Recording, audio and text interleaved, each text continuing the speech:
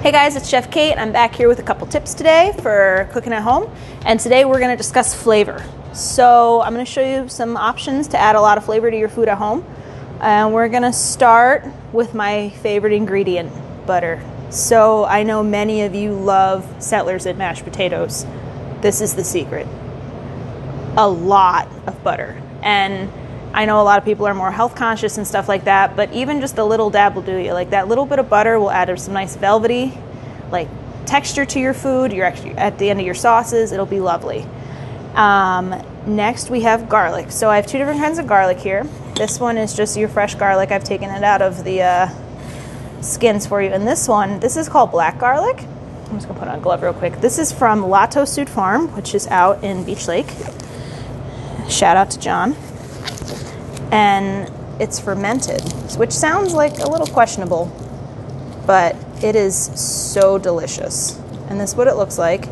We've had black garlic dressings before. Right now on our menu, we have turkey in a black garlic cream sauce, and it's really good. And it's really soft. You can see how quickly it just kind of smushes, and it adds a lot of really strong flavors to your food. You can find this at some grocery stores.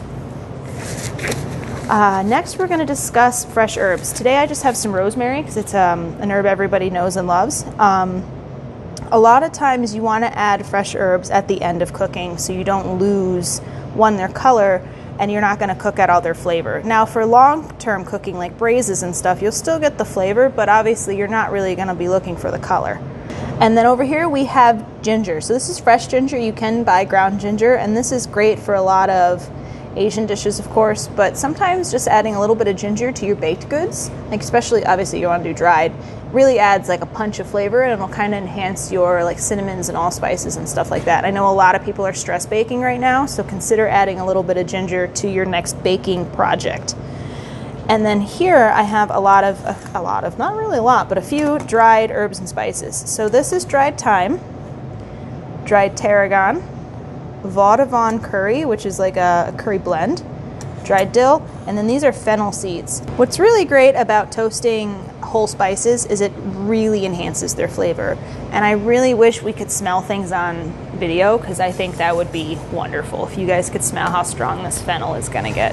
So once you get them in the pan, you really want to keep them moving, because if you don't, they will burn, and that's terrible, because the smell of burnt fennel is really gross. The smell of burnt anything is not exactly ideal. And you want to keep doing this until the fragrance really becomes very apparent. And you can do this with whole dill seed, you could do this with coriander, you could do this with cumin. And I know you guys can't smell it, but I can, and it's awesome. And you're just gonna, and like you'll notice a slight toasty color coming out of it. And that's another sure sign that it's almost done.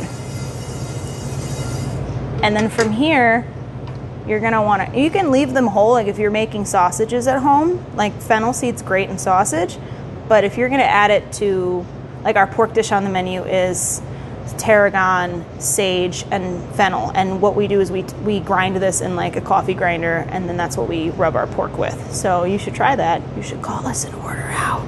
Anyway, moving on, we're going to talk about salt. Many people are afraid of salt, and it's understandable with health, you know, being health conscious, and if you have heart problems and everything like that.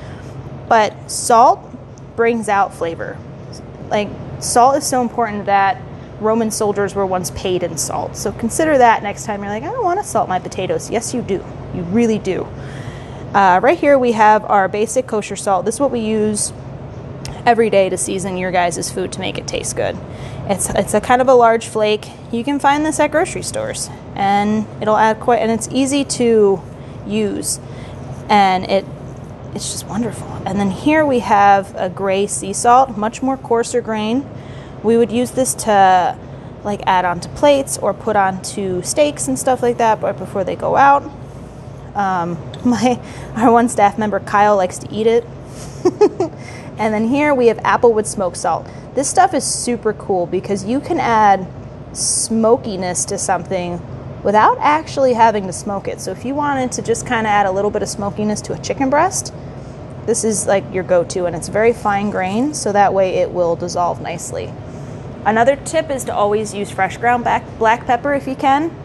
I know sometimes it's just easier to buy the stuff that comes in the container and you shake it on and away you go.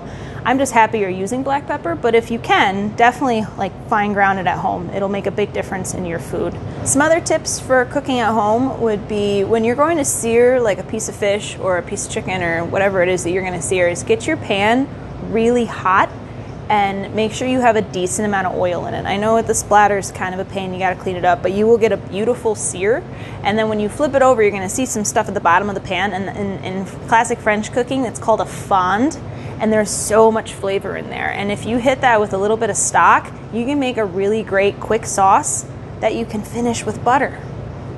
Other things, always salt your pasta water. And I know some of you guys, you're not doing it, and you're wrong, and I'm judging you, but you could do better, and I believe in you.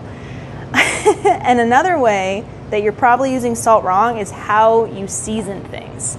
Many times I see people seasoning things from like here, and if you look, your salt is right there.